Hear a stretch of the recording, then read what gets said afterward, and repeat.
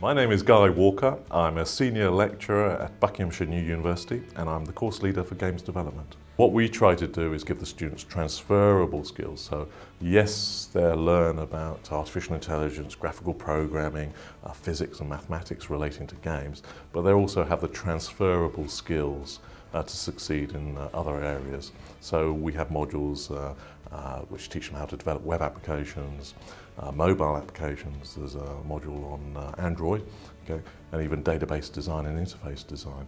Okay, so they're well placed not only to go into the games industry but also to the wider software sector. We teach students from year one how to code, and sometimes it's better that they haven't coded so they haven't picked up any bad habits. But what we do need is an appreciation of what code is, because about 50–60% of the course is coding. We do in fact have a dedicated module where the class as a whole break up into teams and each team develops a separate level of a game. Okay.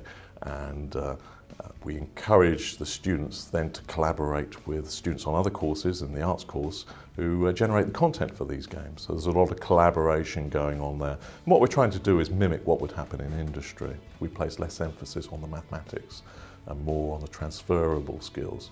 So consequently, yes, not only will you learn about core games-related topics like AI, graphical programming, and even audio programming, but you'll also learn about web development, mobile development, database design, and user interface design. What we don't want students is to be so specialised they've marginalised themselves out of the job market.